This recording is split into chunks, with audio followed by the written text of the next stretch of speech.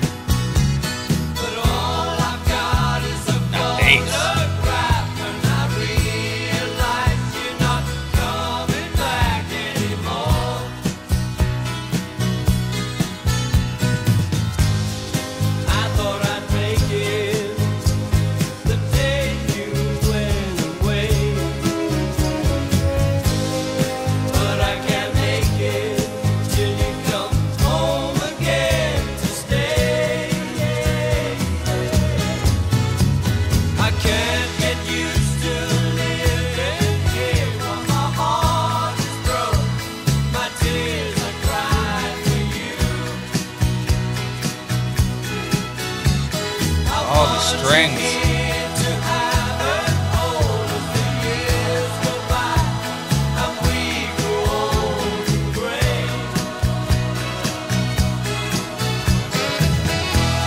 There he is.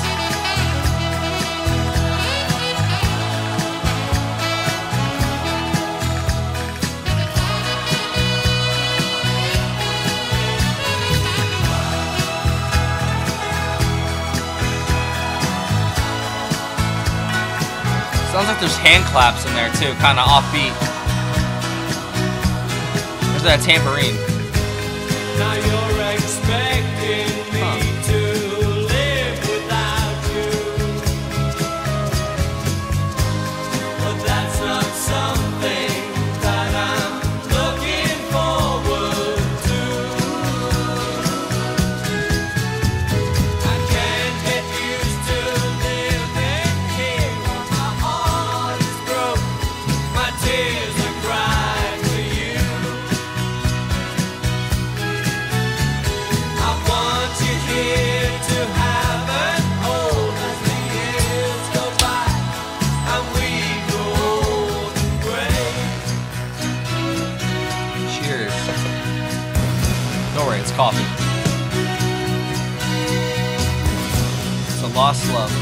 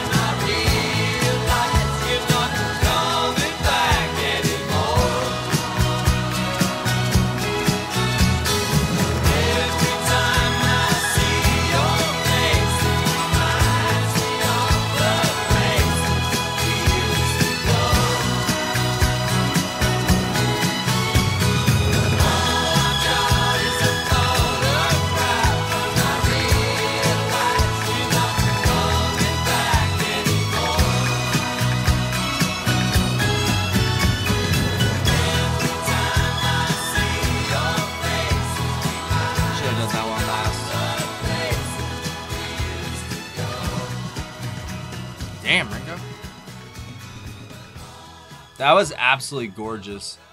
But there's a hole in my heart where it used to be. That was a dagger to the heart, seriously. It don't come easy. I knocked my coffee over. Cheers.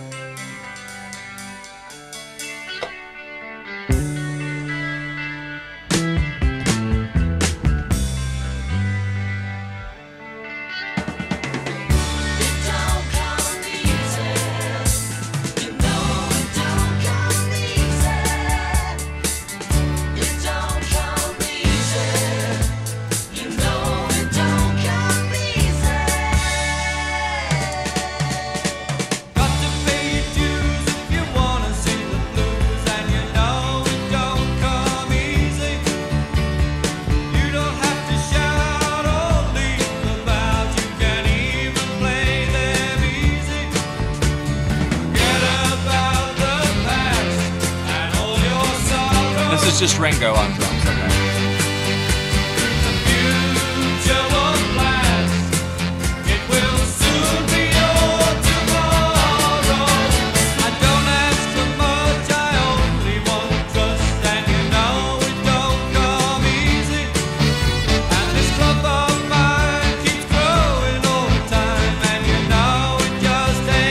I love his voice, man. Very unassuming. I like it a lot. Use a little more, and we will make it work out better.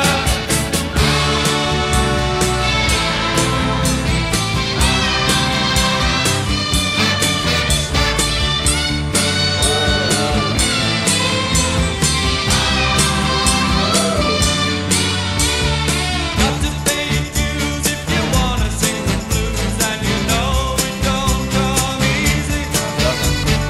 You don't have to shout or leap about. You can even play them easy. Easy melodies is how we make it. Within your reach, if you're big enough to take it. I don't ask for much, I only want trust, and you know it don't come easy.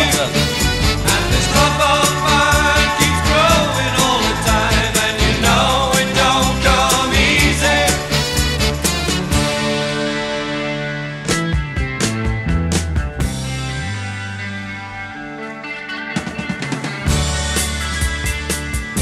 This is a very ahead of its time. Or very of its time, however you want to look at it. That was awesome.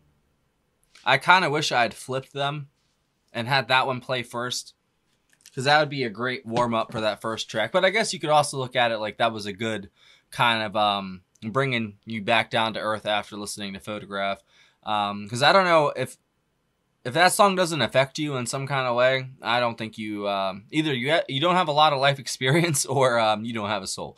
That was absolutely stirring and moving in so many ways. I think he did the vocals for that as well. And I know he did it for the second track, the last one we just listened to. I don't know if he did it exactly all of them by himself for that one. So, all right, so for the second one, Ringo on vocals and drums, George Harrison on guitar, Gary Wright on piano, Klaus V on bass, Mal Evans on tambourine. I knew I heard a tambourine in there. And then Pete Ham and Tom Evans on backing vocals. Ken Scott was the engineer. And then if we go to Photograph, Richard Starkey. What a name. That was Ringo, okay, on vocals and drums. George Harrison on 12-string acoustic and backing vocals. Okay, that's what I was looking for. Bobby Keys on tenor sax. Nicky Hopkins on piano. Vinny Poncia on acoustic guitar and backing vocals.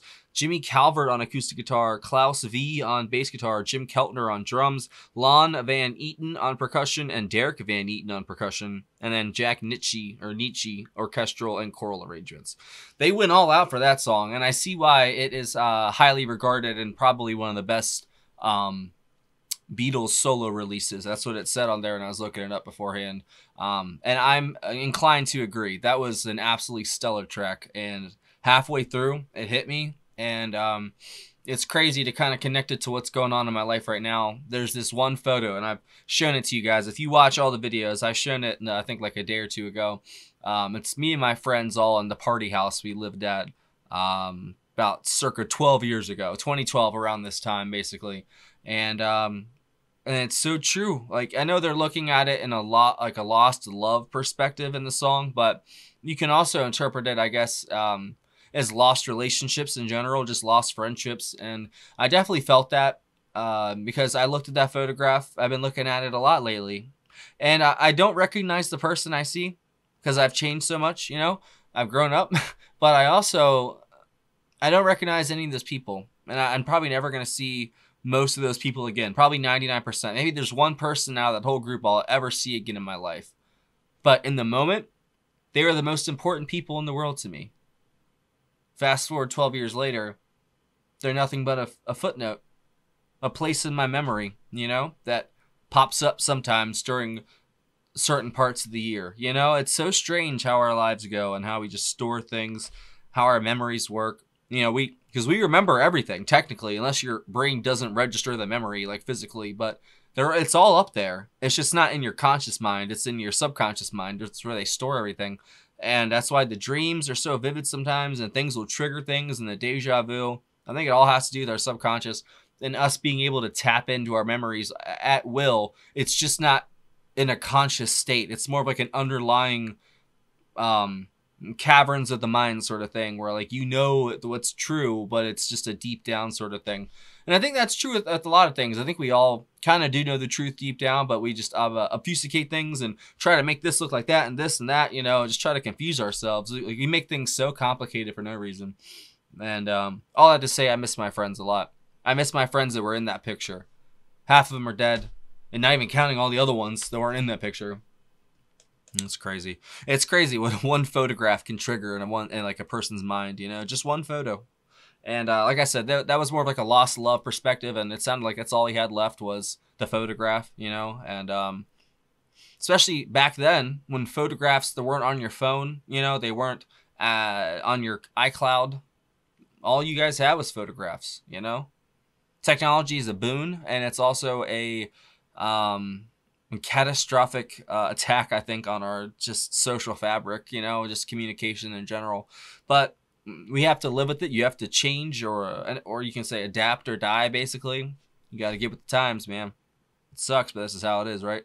I definitely like the second one. I wish I had played it first, like I said, but no matter what, Ringo just holds it down. And his vocals, man, I love when he sings. I know he didn't get to sing that much in the Beatles. Like, he did. There's certain songs that he did, of course. And they all had a great harmony together, but he was great in that second track. And I think Klaus definitely shined in both tracks. Bobby Keys shined in the first track, and Nicky Hopkins shined in the second track. I guess there was 2 drummers and a bunch of extra percussion and like 3 acoustic guitar players in Photograph. And that's what made that huge backdrop of sound that they had going on there. I thought that was really cool. I liked Photograph a lot more than the second one, but I still liked that second one a lot. So that means Photograph is definitely up there with like Ramon, I guess Cold Turkey, like from Lennon. Like, there's some solo stuff that's some of my favorite songs by them, and this is definitely going up there. This is my favorite Ringo song, hands down. But the only other one I've done is You're 16, and now this, you know, the other one too. So that was great. Hopefully y'all enjoyed that. Like, this is for that random commenter who asked me a couple weeks ago to do Ringo stuff. So there you go, my friend. I hope you enjoyed. I absolutely love that. That first track is probably going to stick with me for a while. I'm not going to lie. But I guess that's what music's all about. Finding those songs that will never leave you, and they'll just keep changing with you, you know? I think I'll leave you at that. See y'all later. And if you wanted to join our awesome, over, I think, 500 people, that's crazy. Wow, I just realized that. 500 member community. We'd love to have you. If you join the $15 tier or up, you get 1 free request a month. But if you join any tier, you get access to all of our block videos, full album reactions, and our patrons only Discord server. There's also a PayPal link in the description if you want to send a tip or a request in that way. Thank you so much for watching. Have a great day.